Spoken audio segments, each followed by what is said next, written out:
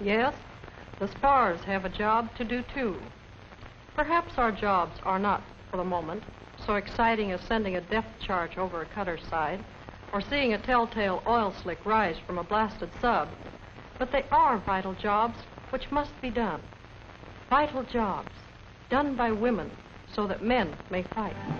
Now, a man can go to sea. You take over his job with the same rating, the same pay, the same privileges, and the same responsibilities. But then they couldn't resist putting in this idiotic segment. You won't get to be an admiral, but you may be the admiral's secretary. Just for the record, these days the Navy and the Coast Guard have a total of 55 women admirals. Most people believe that World War II had a great impact on the role of women in work, but that may not have been the case. We went to Washington to talk to Liz Maurer.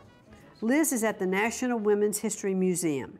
Government very actively encouraged women to participate. Now, the primary way that they wanted women to participate was really through activities like volunteerism. Right?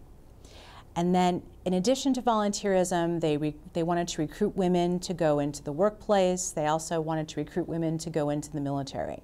So there's a lot of different ways that women can make contributions, right? But these women during World War II were still living in a culture that had very definite expectations about what the roles of men and women should be. So for 150 years prior, the notion had taken hold that the American family should be made of a breadwinner husband and a homemaker mom. Women have joined the men in the production lines, and the percentage of women in industry is expected to be much higher very soon.